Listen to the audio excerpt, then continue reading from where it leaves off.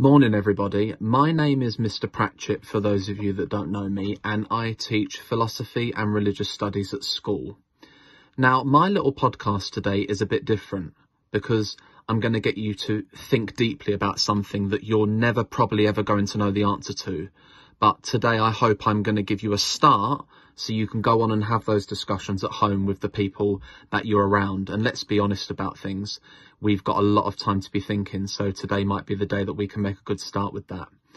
Now, the topic I'm going to speak about today, I currently teach to year 12 in the sixth form. And some people might be a bit threatened by that and say this is a bit too difficult for me. However, I think it's something that we can all do. I think it's something we can all have a think about. And I think that it's going to lead to some really, really good discussions at home. And I know I'll be having it downstairs with my family later on today. What I'm going to be talking to you about and telling you about today is a theory called virtue theory. And this virtue theory came around thousands of years ago from a man called Aristotle. And Aristotle said that being a good person isn't about the deeds that you do, the things that you do.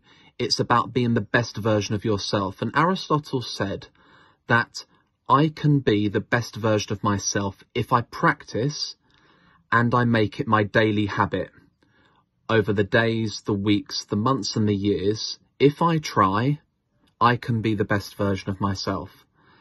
So Aristotle sat down and thought, what makes the best version of an individual? And I'm going to get us to think about that today.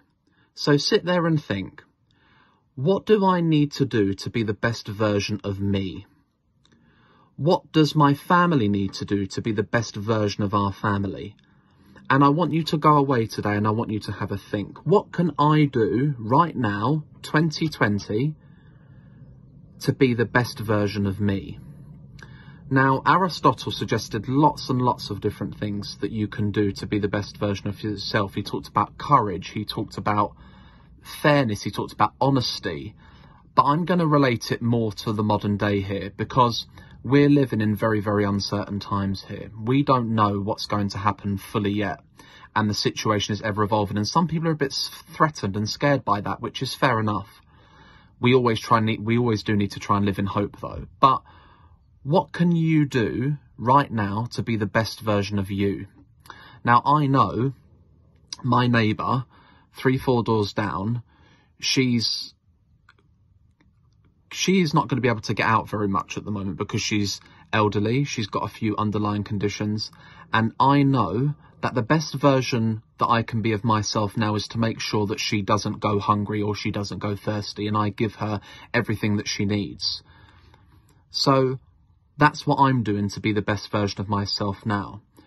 What can you do in these times when you're at home with your families to be the best version of yourself? Are you going to be the person that wakes up in the morning, has breakfast, makes good use of your day by being productive and helping people and assisting people that might need it? Or are you going to be that person who sits on your phone all day and watches films all day? Now, there's a time and a place for watching films, don't get me wrong, but is that being the best version of yourself? Is there something else that you can do to be the best version of yourself? And I want you to go away today and I want you to think about it. What can you do? What can I do? What can we all do to be the best version of ourselves? And I hope that's given you a lot to think about today. If you want to read more about virtue theory, type it into Google and you'll have hundreds and thousands of websites about virtue theory and what the different virtues are. And I'd be really, really, really interested to hear your thoughts. If you want to post them to the Bill Philosophy email address, I'd be more than happy to read them and hear your thoughts. Now, all that's left for me to say is I wish you all the very best of health, all your families the very best of health.